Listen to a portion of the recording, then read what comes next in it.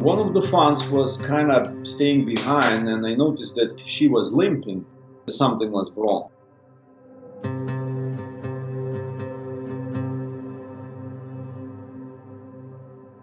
After a while, the fawn got tired. Mom had no choice just to leave, because if she stayed with the injured fawn, she would greatly jeopardize the healthy one and jeopardize herself.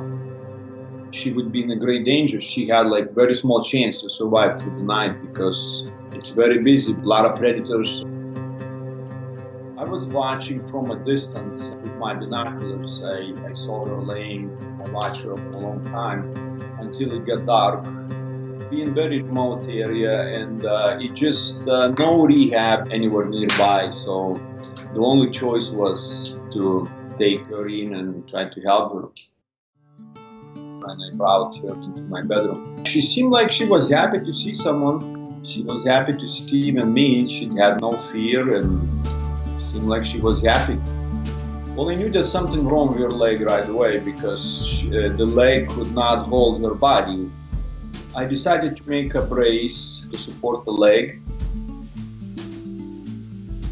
I had to feed her every 4 hours, so I became a parent for her.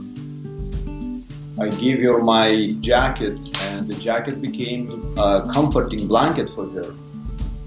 Dogs were very shocked, especially Mac, Bernese mountain dog. He just fell in love and started licking her and protecting her. Never left her out of sight. I'm sure he noticed that it's a very small, very young baby, and he decided to take her under his wing. She had a brace for about 5 days, and then I noticed that she's getting better and better, able to make longer and longer walks.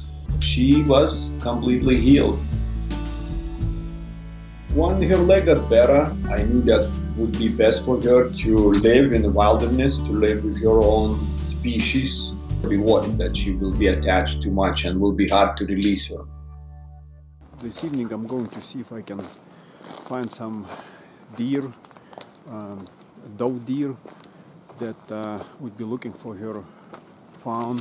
We live in this very unique area. We're surrounded by mountains. It's kind of like a box canyon. The animals usually stay in the boundaries, and I knew that her mother is somewhere around. If I can find her mother, then I could find another deer that's looking to adopt. I tried to release our baby deer in the field and see what happens. I gave her my t-shirt, my shirt, her favorite shirt.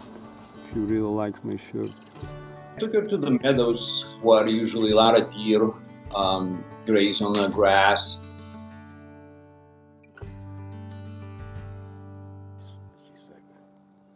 I was hoping that one of them gonna come close and kind of check her. I don't wanna move too fast. I see the deer, bunch of deer coming.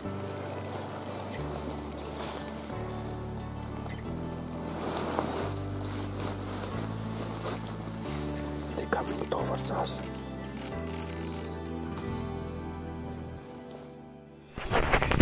Work. She's following me, and the other deer is kind of like looking. The heck is going on? None of them got too close, so every time I tried to leave her in the field, she was coming back to me, and I couldn't leave her. And I was away from the property, and my friend managed to reunite her with her original mother.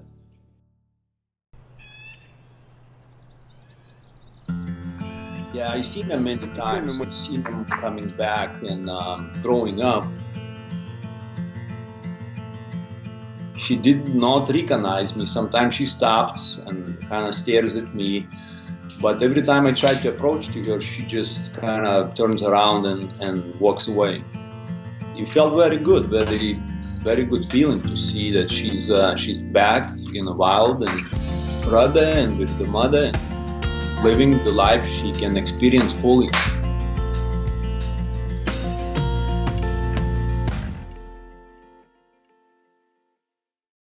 Like, comment, and subscribe.